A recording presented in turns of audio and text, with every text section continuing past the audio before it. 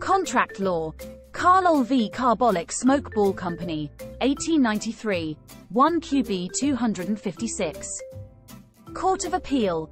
Carlill v. Carbolic Smoke Ball Company is an important case in contract law as an example of a unilateral contract. As an early Court of Appeal decision on unilateral contracts, it established many principles relating to such contracts. It is also important in relation to whether advertisements can amount to an offer or whether they are an invitation to treat. Facts. The defendant manufactured the carbolic smoke balls as a cure for flu. They placed an advertisement in a newspaper which stated, £100 reward will be paid by the Carbolic Smoke Ball Company to any person who contracts the influenza after having used the ball 3 times daily for 2 weeks according to the printed directions supplied with each ball. £1,000 is deposited with the Alliance Bank, showing our sincerity in the matter. Mrs. Carlill purchased some smoke balls and used them according to the directions. She then caught flu. She sought to claim the stated £100 reward. The defendant did not pay out, arguing there was no contractual obligation to pay. Mrs. Carlill brought an action to enforce their promise. The defendant raised the following arguments to demonstrate the advertisement was a mere invitation to treat rather than an offer. 1. The advert was a sales puff and lacked intent to be an offer. 2. It is not possible to make an offer to the world. 3. There was no notification of acceptance. 4. The wording was too vague to constitute an offer since there was no stated time limit as to catching the flu. 5. There was no consideration provided since the offer did not specify that the user of the balls must have purchased them. The Court of Appeal held that Mrs. Carlill was entitled to the reward.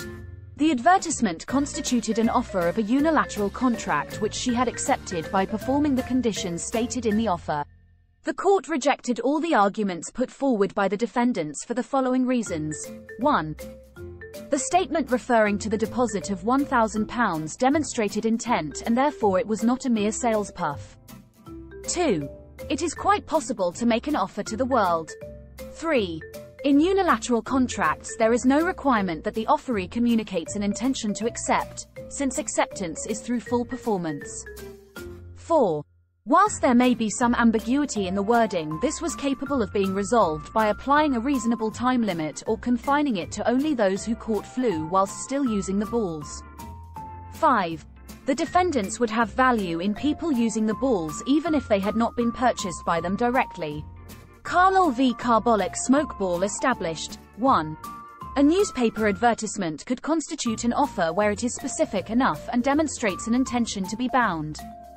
2. An offer can be made to the world. 3. There is no need to communicate an intention to accept a unilateral contract. 4. In unilateral contracts, acceptance takes place through full performance of the specified condition. In summary, facts. Mrs. Carlill used the smoke balls and caught flu. The defendant refused to pay the reward offered in the newspaper advertisement. Ratio. A newspaper advertisement can be an offer if it is specific enough and demonstrates intention. Other principles relating to unilateral contracts. An offer can be made to the world. No need to communicate an intention to accept a unilateral offer. Acceptance in unilateral contracts is through full performance. This video is part of a series of videos on contract law from www.e-lawresources.co.uk. Please subscribe to our YouTube channel www.youtube.com/@e-lawresources. It's free to do so and will help us to keep providing these videos. Check out our website which provides lecture outlines and case summaries. See also www.e-lawrevision.org.uk for revision games and quizzes. Thanks for watching.